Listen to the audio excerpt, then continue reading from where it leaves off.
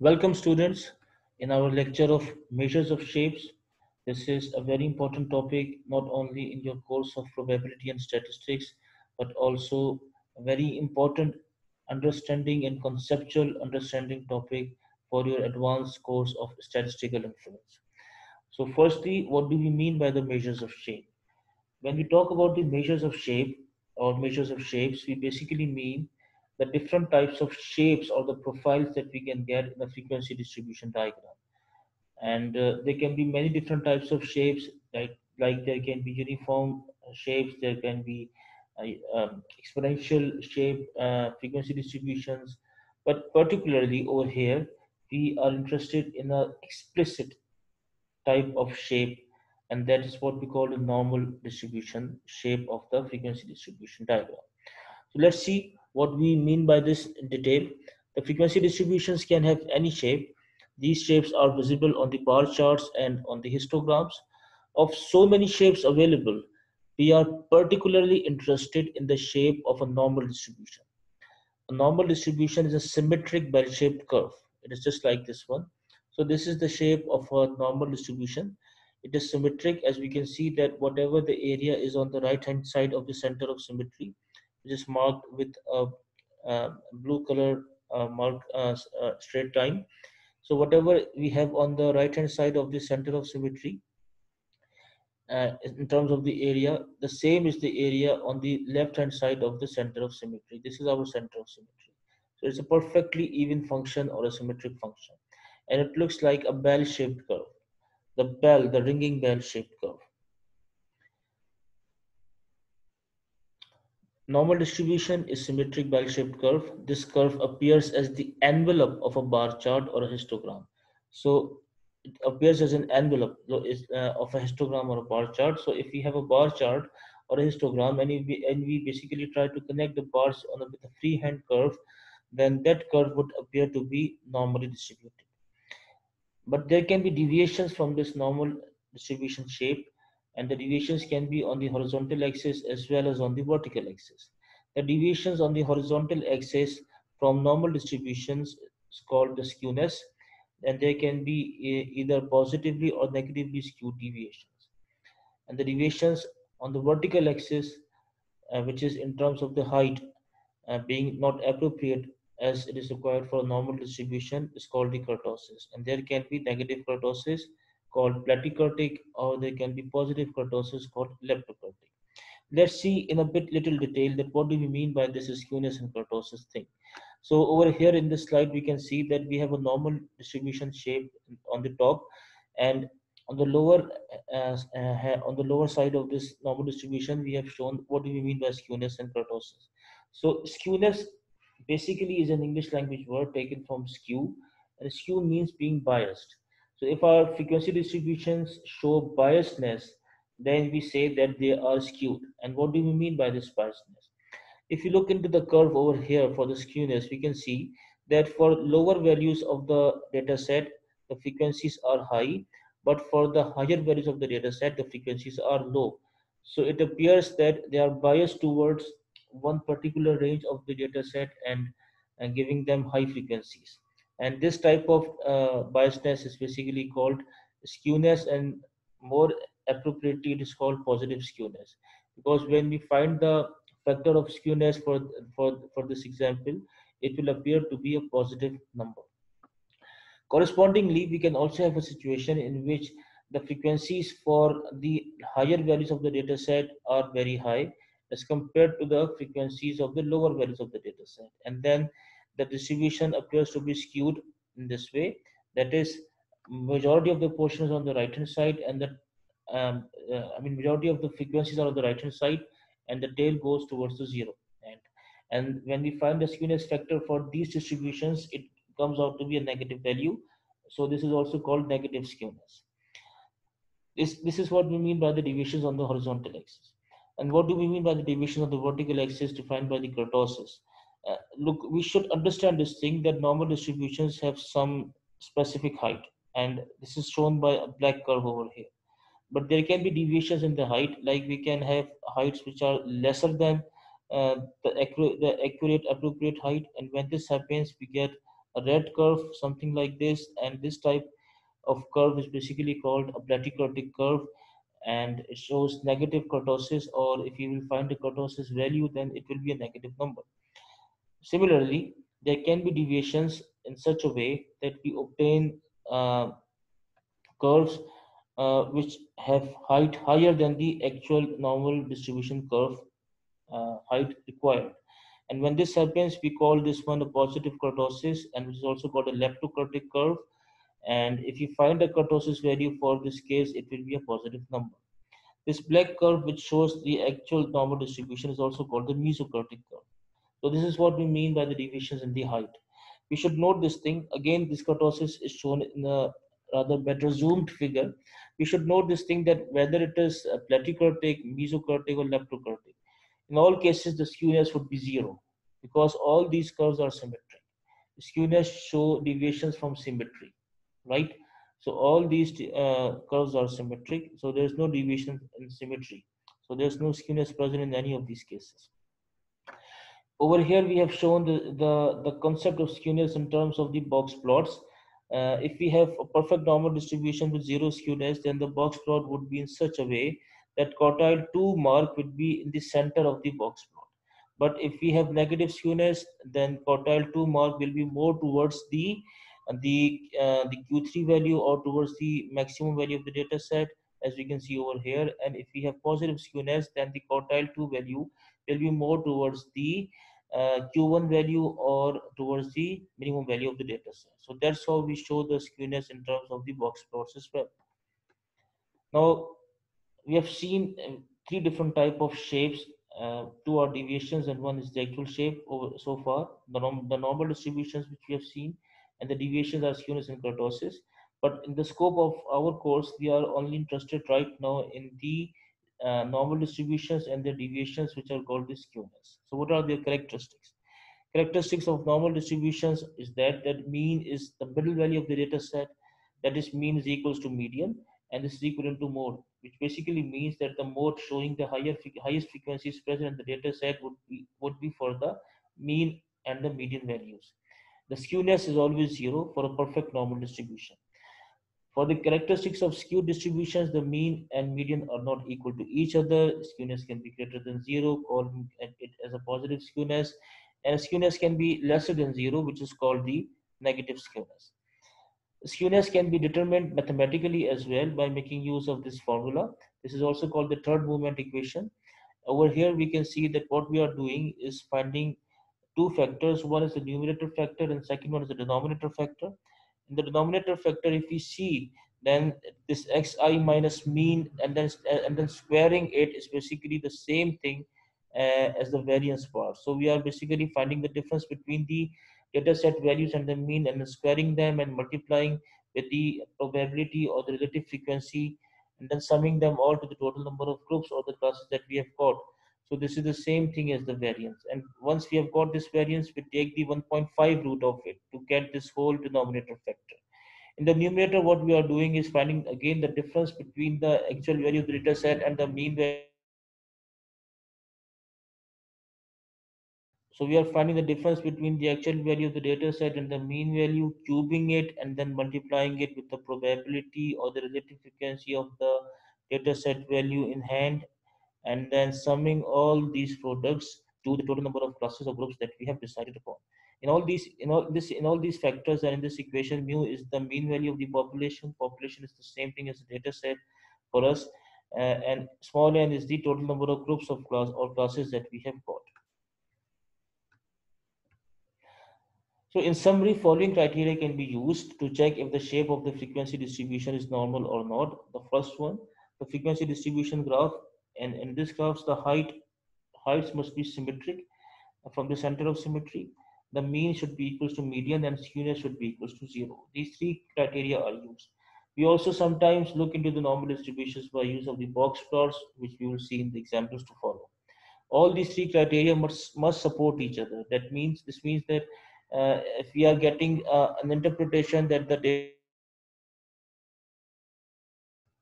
if you are getting an interpretation that the data appears to be normally distributed using the frequency distribution graphs, And the same would be shown by the mean and median values, and the same should be shown by the skewness values.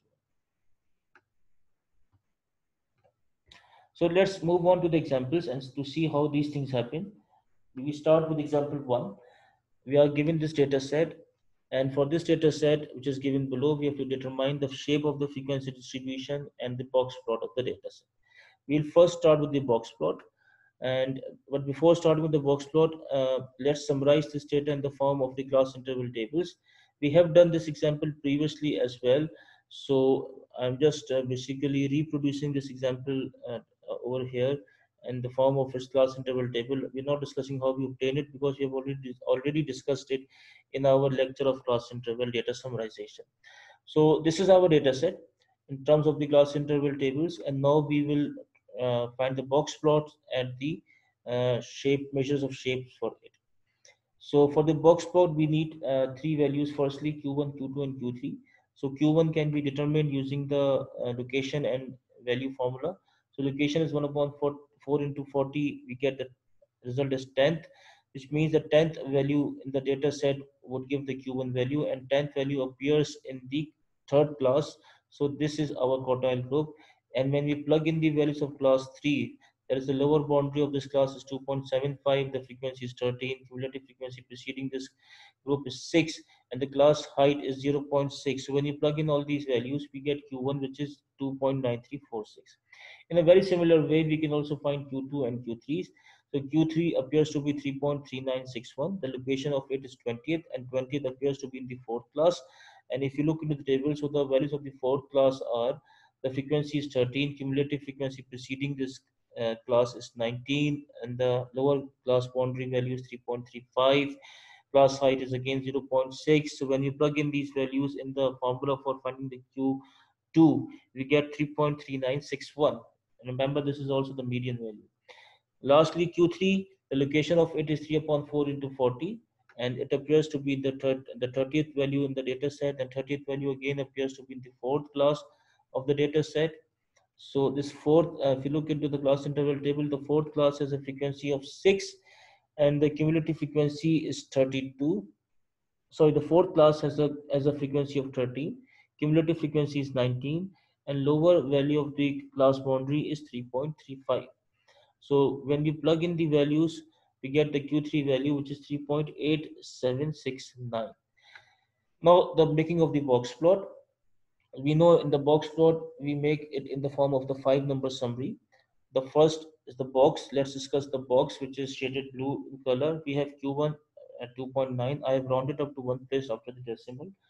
All these values. So Q1 is 2.9, Q2 is 3.3, and Q3 is 3.8. So edges can be easily put like Q1 and Q3, but where do we put the Q2 value? Right? This is the question that is need to be answered properly over here, right?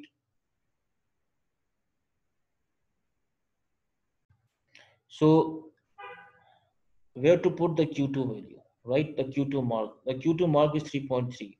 But if you see that how far it is away from Q1, so 3.3 minus 2.9 is basically equals to 0.4, and 3.8, which is the Q3 value, minus Q2, which is 3.3. The result appears to be 0.5. So 0.5 is definitely greater than 0.4. So basically, this means that the Q2 mark should be more should be basically the Q2 mark should have a higher distance from Q3 and somewhat a smaller distance from Q1, right? So let's put it in this way, that our Q2 mark should be such that it should show more distance from Q3 and comparatively a smaller distance from Q1. So it goes something like this, right? I hope that's clear. Now, remaining are the minimum and maximum values in the data set. Our minimum value is 1.6, and our max value is basically 4.7. So how far is 1.6 from the Q1? That is first edge. So let's do this thing. So 2.9 minus 1.6 is basically 1.3. And how far is 4.7 from 3.8? So 4.7 minus 3.8 makes it equals to 0.9. So definitely 1.3 is a greater distance as compared to 0.9, which basically means this thing that this distance should be greater. That is the distance between 1.6 and Q1, and the distance between 4.7 and Q.3 should be comparatively smaller, as we can see in this figure over here as well. So that's how we can make this box plot, right? And we can see this thing that in this box plot it is easily seen that this does not show a perfect symmetry or a perfect symmetry of a normal distribution, because the middle value, the Q2 value, is not exactly in the center. Slightly moved away from the center, but not exactly in the center, as we can see over here. So let's move on to the criteria now, the frequency distribution diagram. The frequency distribution diagram is made in such a way that it's a bar chart. On the horizontal axis, we have the class mark values, and on the vertical axis, we have the frequencies, right? So as we can see that if you try to connect the bars with the freehand curve, we can see that from the center of the symmetry, having that frequency height is 13. On the right side, we have a height which is little bit greater as compared to the heights on the left hand side of the center of symmetry. So this showed that there would be skewness present in the data set, and the skewness would be such that it should show some negative value, because on the right hand side the frequency height is higher as compared to the frequency height on the left hand side. Let's find the mean value. The mean is determined in exactly the same way as we learned this in the group data statistics. So we will be using the class mark values. So every class mark would be multiplied with its probability or relative frequency. And in the end, we will sum up all these products. And when we do so, we get a result which is 3.3949 as the mean value. Q2 we just calculated, it was basically 3.3961. So we can see that till two places after the decimal, the mu, that is the mean, and the Q2 appears to be same. But from the third place after the decimal, the difference starts appearing, which basically shows that there is slight difference between median and the mean value. And this slight difference basically suggests this thing that we will not have zero skewness over here. Rather, there would be some skewness definitely present, no matter how light or how slight it is, but there will be some skewness present. Next, we compute this value of skewness to justify our results so far. As discussed earlier, this is our formula for skewness, which can also be put in terms of the frequencies, relative frequencies, rather, frequencies of the classes or groups divided by the total frequencies that we have got. So this is the same thing as putting it either in the terms of probabilities or putting it in terms of the relative frequencies. And since we have six classes, so this the would I mean the skewness in this skewness formula summation would be done to six classes or six groups. So in order to make these things comfortable for us, we make a table which is called the skewness table. And over here we can see the mean that was calculated was 3.3949. The first two columns are the columns of the class mark and the frequencies, which we have already taken from the class interval table. The next column is basically subtraction of the mean value from every class mark value, and this is shown over here in this column. After it, the next column shows the difference that we just calculated and a squaring of this difference, then the cubing of this difference, and in the second last column, we are multiplying the square of this difference with the frequency of each class, and in the last column we are basically multiplying the cube of this difference with the frequency of each class. This is done because you can see in the skewness formula that frequency of each class is multiplied by the cube of the differences, and frequency of each class is multiplied by the square of the differences. So we are doing it in exactly the same way, and later on in the end we sum up these products and we plug in these sum of the products in the skewness formula, divide by 40 as it is required, and the denominator dividing by 40 and powering it to 1.5, that is powering by 3 by 2. Remember, 40 was the total number of frequencies that we had in our data set. So when we find this ratio, we get a result which is minus 0.0842.